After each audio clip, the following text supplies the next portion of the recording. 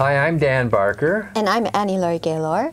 Welcome to Free Thought Matters, produced by the Freedom from Religion Foundation, a national association of freethinkers working to keep church and state separate. One of our favorite accomplishments last year at the Freedom from Religion Foundation was a very special public works project. We commissioned a statue of the famed civil rights attorney Clarence Darrow to go up at the site of the famous 1925 Scopes trial. The impressive statue was dedicated last July in front of the Rhea County Courthouse in Dayton, Tennessee.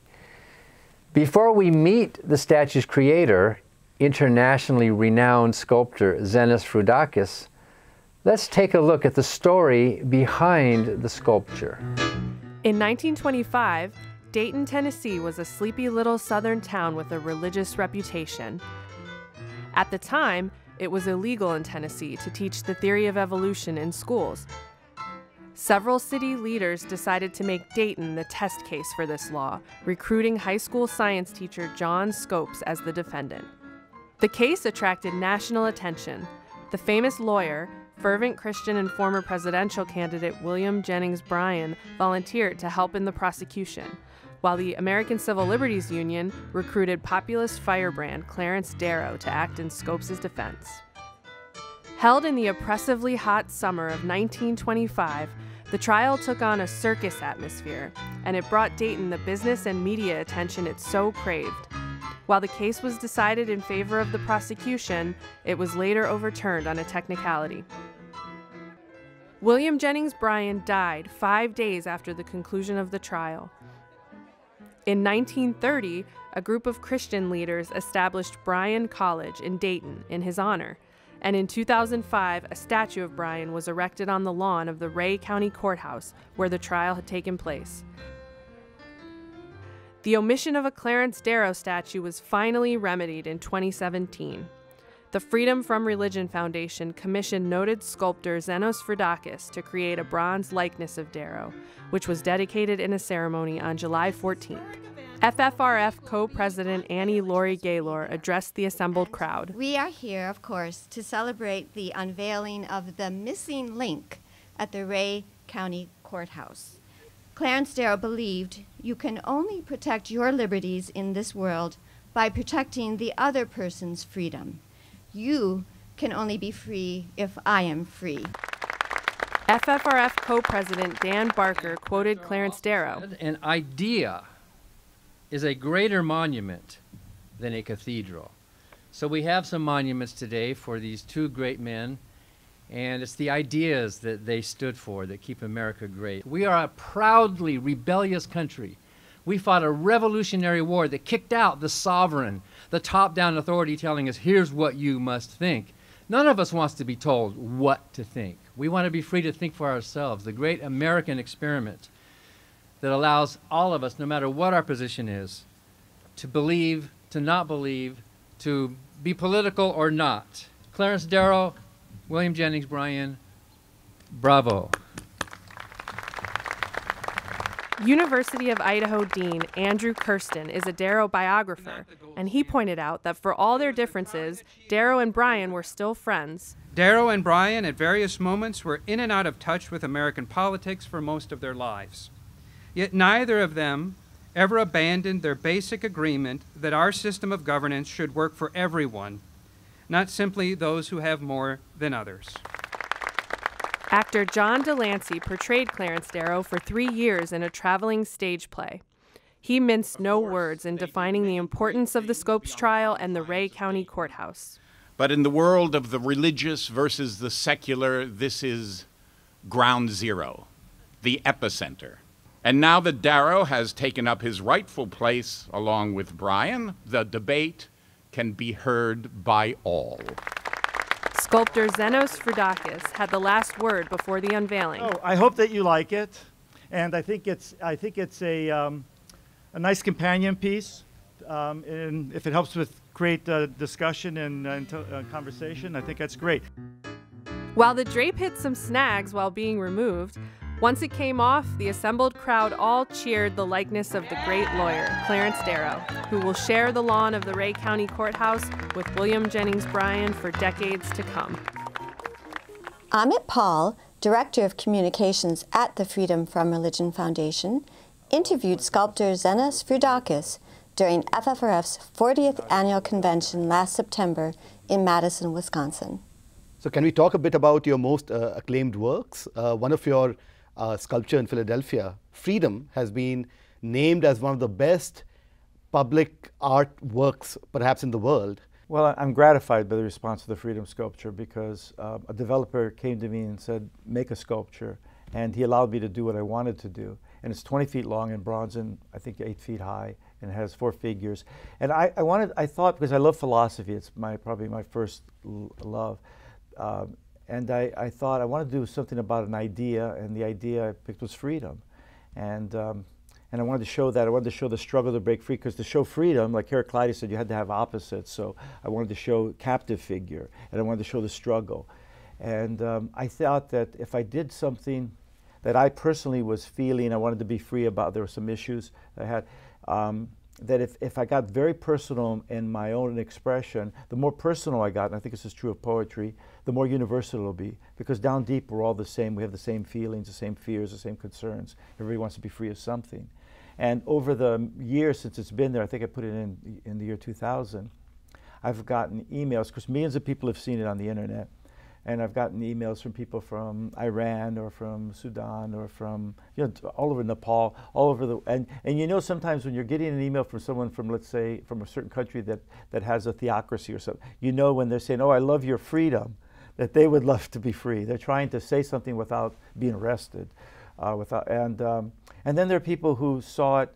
People said to me, well, I had a drug problem. I went there and I looked at your sculpture, and it was inspiring, and which made me feel great. That inspired them. So there was, people wanted to get out of a bad relationship, would go and look at the sculpture.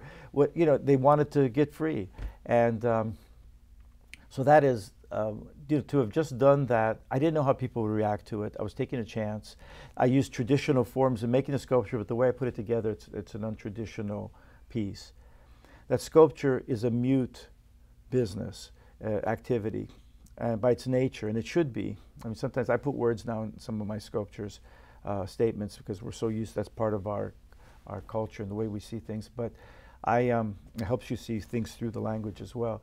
But it is something that's difficult for me sometimes to talk after I've been sculpting for a long time. I have to get into another zone. But I wanted to create a sculpture that would communicate to people from different countries. They didn't need to know English and language. It's an international language. And I think it crossed I can tell from all the emails I'm getting that it wasn't limited to just Western, to Europe and to America, and that it appeals. Someone actually in India tried to copy my sculpture. Oh, so. wow, wonderful. And then other people wrote, or got online, they said, we know you didn't do it, we know the freedom sculpture. And so that happens too. Sometimes it's a little flattering, but it's all disconcerting when someone does something kind of similar and says, look, I came up with this idea. And it's interesting that you mentioned theocracy and freedom, because not only do you identify yourself as a free thinker, but much to the Freedom from Religion Foundation's honor, you actually are a member, a dues-paying member. So could you talk about how humanist beliefs have influenced your work over the years? Well, the honor's mine. I'm feeling just this wonderful sense of community here at the Freedom from Religion Foundation at this meeting. And to be in this tribe. Usually as a sculptor, one of the things you do as an artist is you stay away from herds and people, and D.H. Lawrence talks about that, and women who love that, stay away from, don't tromp off with the herd. But this is a group, this is that I feel so good to be a part of, and I'm pleased to be a member. I am an atheist, I'm anti-theist. It doesn't make any sense to me at all, the idea of deities, and it's not reasonable. I mean, and so it's just wonderful to be around like-minded people in that sense. So. And how has? Oh, it's informed my work. Yeah. Yeah, the freedom, and I have sculpted one archbishop, and I mean sometimes the people you sculpt are not going to be all. I don't check. Say, are you an atheist? And are you agnostic? And I would try not to do a sculpture. I think it would be difficult for me to do a sculpture that would promote religion at this point, even for a lot of money. I think it would be difficult. Somebody should try testing me on that, but I don't think I would do it.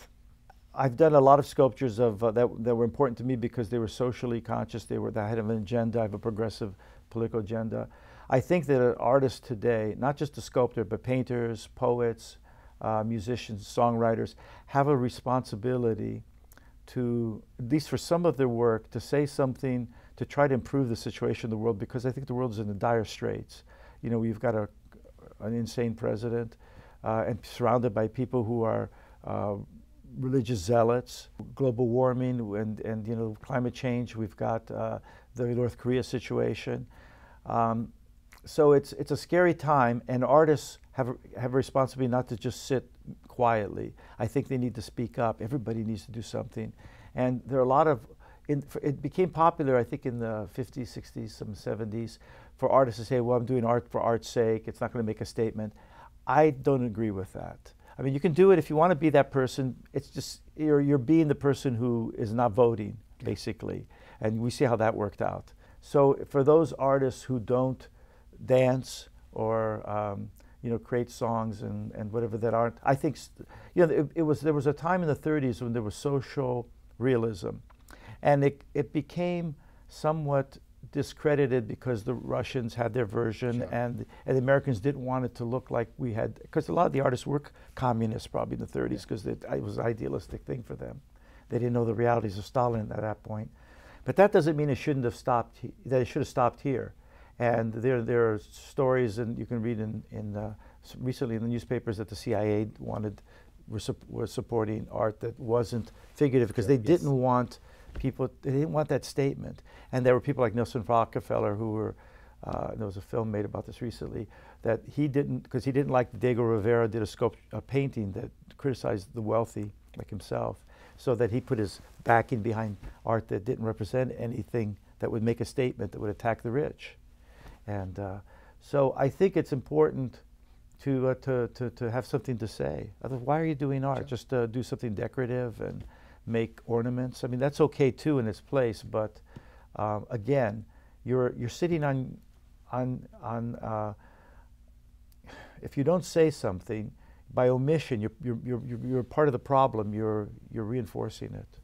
And that's why you're here in Madison, Wisconsin, because there's been, over the past year, a congruence of belief or non-belief between you and FFRF, that you have really been amazingly helpful in two projects. So one is the restoration of the Robert Ingersoll statue, and the other is creating a Clarence Darrow statue from scratch. And of course, you know, that's Darrow is known for being a free thinker and a lawyer. Agnostic. And agnostic. And I think he wrote something that said, you know, I'm an agnostic. And very famously, he sort of, you know, fought the Scopes trial for the right of a teacher to teach evolution. And this was in Tennessee, and the statue now stands at the site of the trial, immortalized in the play and the movie Inherit the Wind. Can you talk about that and how you came about sort of, you know, creating the statue, and what's the significance? Well, when I was in 7th grade in Gary, Indiana, I was in a senior class play. I was everybody else was pretty much a senior. And I had a part where you don't see it in the movie, this was cut out of the movie with Spencer Tracy, where I waved a worm in front of a little girl to, you know, boys did that to kind of impress girls they liked, that kind of thing. And I said, you was a worm once. And then she said, no, I wasn't. And I said, yes, you were, and you came from a lower form of animals. And then she got scared and upset and went home and told her parents, and presumably then they got John Scopes arrested. It's not, of course, how it happened. What happened in Dayton, Tennessee is that because William Jennings Bryan encouraged Tennessee and other states to pass laws against teaching evolution, because he was a creationist of sorts, they passed the law, and Dayton, Tennessee wanted to bring publicity to the town. They were having an economic problem, and they wanted to fill their hotel. I don't know if they had more than one, and some of their restaurants. And it's a very small town and kind of away from Nashville and the other larger cities. They planned, they had John Scopes come in, and they said, you're not married, it won't bother you that much if we make you be the scapegoat in this. And he went along, and they arrested him, and they all knew him. They were all, and went to trial, and then they were surprised because William James Bryan said, oh, well, I'll come and prosecute him. And William James Bryan was one of the most important speakers at the time. Certainly. And he had run for president 3 times and lost. He'd been the Secretary of War under Woodrow Wilson. And when he did that, then Clarence Darrow, who was a little annoyed at that point with William James Bryan, who he had supported earlier for his presidential bid, because he didn't like this creationism influence that he had. He said, I'll come to Dayton and I'll defend John Scopes. So now you had the 2 titans who were going to go to war in this little town. And people kind of forgot about John Scopes. Poor Scopes got pushed aside. It became really theater. And it was the first time that I think there was national radio. WGN from Chicago came and set up. And so people could hear it all over the country. There were a lot of photographers and reporters, and I got to use some of those photos to create the sculpture. But I read that there was not a Clarence Darrow sculpture there. There was only one of William James Bryan. And I felt that wasn't fair. They were both there, and I certainly thought that, why did they put up a sculpture of the person who was promoting this mythology of creationism, and not one of science and reason, which Darrow was. So I was waiting for the opportunity, and several people had mentioned to me that there should be a sculpture there, and somebody from the town, a historian there, also at the time that they put up the Bryan sculpture, said, no, well, now there needs to be a Darrow one. And so I started working on it, and Margaret Downey, who was a friend of mine, took me to a meeting in Philadelphia at the Ethics Society, and I think it was 2015, a couple of years before I finished the sculpture, and to meet Annie Laurie Gaylor. She was speaking, and Margaret said, I think that perhaps she could help you with this project. And I went, and we sat together and had some dinner with other people, and I mentioned my idea. And she said, I think I can be supportive. The Freedom from Religion Foundation is interested in that because we sued the town of Dayton, because the Bryan College, this biblical college that was set up after Bryan died, because he died 5 days after the trial, they've been sending preachers, people over to the public schools, not the private schools, public schools to preach religion, to teach religion. And we stopped them. And so this would be a continuation of that, in a sense, because now they've sent a bronze sculpture that's of a preacher, basically. William James Bryan was preaching. And it's on public property, on county land. And so she wanted to be helpful with that. And she had her own project of the Ingersoll sculpture, which I helped her, directed her to a foundry, and I supervised, needed some fixing, a little patching. And once we installed that, then she contributed to the project of the Clarence Darrow. And I got it to a certain point, and then I didn't have any more money to move forward with it, and we couldn't get it cast in bronze. And she called me one day, she said, well, how's the sculpture going? And I said, well, I don't have money to cast it in bronze. It's an expensive process. We weren't able to raise other money. And she said, well, what do you need? I think the foundation will help you with that. So they came to my rescue. We now, because I'm a member. But if it wasn't for the Freedom of Religion Foundation, the sculpture would still be sitting in my studio, keeping me company, talking to me, and telling me about these legal battles. So that's what made the difference. And you were down there for the unveiling of the statue too. Well, that was interesting, because there was one of the zealots from Dayton, Tennessee, a woman that actually had been on the Jon Stewart show, the Daily Show, years before, where they wanted to show her because she was such a eccentric individual.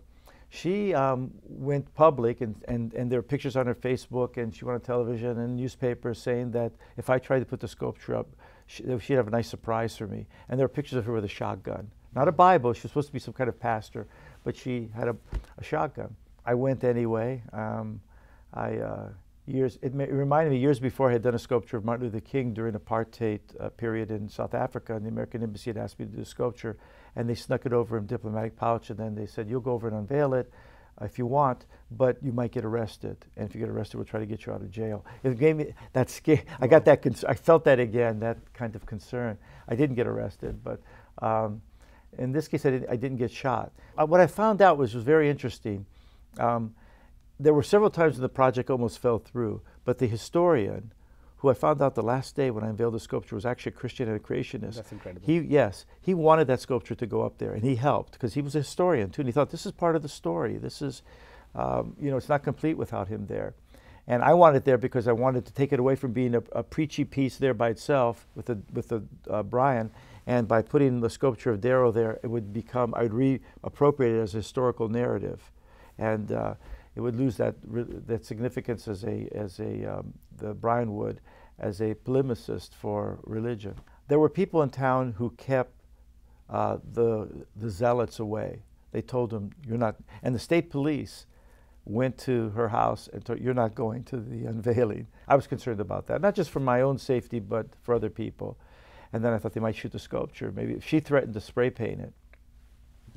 So I don't know. That hasn't happened yet, as far as I know. And the county should be appreciative, because this is what the county is known for. This is a tourist attraction, and by having that sculpture there of Darrow, you're adding so much and enhancing the site, the courthouse, so much. And I told them that when I got up to speak. I said, this should be good for the original purpose of having the trial. I mean, it reinforces that. Hopefully, you'll have more tourism. You'll have more people in the hotels. You have more people in the restaurants. I went there to look at the site before my sculpture was there. When I went to my car to leave, I saw a group of students come and look at the Bryan, and then they were leaving. And so I jumped out of the car and I ran across this courthouse lawn, this property, and stopped them and said, "Wait, there's more to the story. You only heard the Bryan story. That sculpture spoke to you, but there's another sculpture here that will speak to you." And the teacher, who was from Atlanta with her high school class, said, "Well, can you tell us about it?" And I said, I'm glad you asked. I was hoping you would. And I thought, this is what the sculpture is going to do. You know, I wanted to sculpt that. I didn't want to sit in my car for the rest of my life in the parking lot and jump out every time I saw students and run across the lawn and tell them, you know, what you don't know about Clarence Darrow. But the sculpture would do that for me, and it wouldn't tire. It would be unfailing in talking about, you know, its presence, its historical significance. Well, that's wonderful. And yes, from what I've heard otherwise also, that the whole unveiling ceremony went well. It got a wonderful amount of media coverage. It did, except too. for the taking the cloth off of him. Yes. It got stuck on his little hair, and that was, you know, it took about 5 minutes, and people kept waiting. They just took off a little bit of cloth at a time. We finally got it. People were pulling from different angles. Everybody wanted to get in on. There were, I think, 4 people who wanted to unveil it, and there should be really one person. You pull it from one side, so they're pulling against each other, and then I was pulling a little bit, and somebody else was pulling on the other side. And I told the group there that this is taking longer to unveil than it did to sculpt it. But it finally got unveiled, and it's there now, and I've heard good things, and it hasn't been desecrated anyway. There were enough reasonable people in town, much more than the person who was loud, who squeaked the loudest, this zealot, and a few other people around her. Most of the people did not want to be associated with that. They did not want the shame or humiliation of being looked at as a hick town or something, because they're not. And I think they felt good about it once it went up, and I hope so. Because I didn't want to force it on them, but I thought I wanted them to have the option to talk about, because this is the accurate thing. It's the historically true thing to have Darrow there talking about the historically true event of evolution. And so that was the other part of this. The Bryan sculpture is too young. It's not from that period. They want him to look good. He was actually overweight, balding, 5 days from dying at the end of the trial, looking as bad as you'd ever look in his life. But they didn't want him to look like that, because they wanted to have this pretty picture of him, and just like they prettied up this idea of creationism, which, you know, there was a falsehood to both. So it's important to me, because I wanted to show the credible history of evolution. I wanted Darrow to be the right age. He was 68, and Bryan was 65, and he was rough. He slept in his suits, and he was a little overweight, and he had a little belly, and he had his little balding a little bit. I didn't want to have a false note in it, because I wanted to show that evolution is the credible choice. The other part I was going to, you know, I was asked from the beginning, don't overwhelm. The town asked me, you can do the sculpture, but don't overwhelm Bryan. We don't want you coming here and making something bigger and more impressive. So I stayed within the letter of that law that they laid down. The whole sculpture with the base of Bryan is 10 feet high. And but it's a 6-foot sculpture on a 4-foot base. And outdoors, sculptures should be at least 7 feet high. They should be a little over life size, because the air eats them up. They look smaller than life if they're life size. And I want it to be a little bit bigger than the Bryan. So I made my Darrow 7 feet high, and the base is 3 feet. So overall it's 10 feet. So I could say to them truthfully, it's 10 feet high, just like the other one. And they look, you know, you see them next, you know, they're on either side of the courthouse where this trial took place, they look like they're about the same height, but I dare say that Darrow looks a little bit more imposing. He's a little larger. And also, again, the other one has a concrete base, which I don't think concrete is not a very attractive material, and it ages poorly. And I have a nice granite base, so that was another way that I wanted to. And I also made my sculpture look, I gave it a green patina, so it looked like it had aged, so it had been there as long as the Darrow. Sure. And the base, the granite base has a warm brown stone that mimics and rhymes visually with the building behind it, which the concrete doesn't have anything to do with the building. And the base of there's another base under the base, a small section that looks like the building's bottom of the base is kind of a rougher stone. But in any case, what I wanted to show, there's an affinity between him and the courthouse that it's, again, in art, it's called kind of a visual rhyme. And what I was creating with the sculpture was a visual biography. You know, I met one biographer there who spoke, and I read several biographies of him. And so that, in a sense, was what I was doing. But a biography with a message, with a kind of philosophical statement. And yeah, and you seem to have succeeded. It's, I have just seen pictures. I haven't been down there, but it seems like an incredible work. And I would encourage our members, too, who are in the area to make a detour to the county courthouse, the site of the Scopes trial, and to take a look at it. Well, you know, the interesting thing now, in the past, you'd have to go to the location to see a sculpture. Now, of course, because of the internet, it is being seen much more, has been seen much more online than in person. And it's true of my freedom sculpture, too. You know, it's, so that in a way, it exists in Tennessee, where the Scopes trial took place, which is thrilled to me because I love history, and it's part of history. And it's reshaping the history that they were trying to redefine down there with just a preachy piece. But it's also, it exists even more on the internet. Certainly, certainly. So it's got this kind of doubled existence. So that's interesting because that's changed, you know, in our time.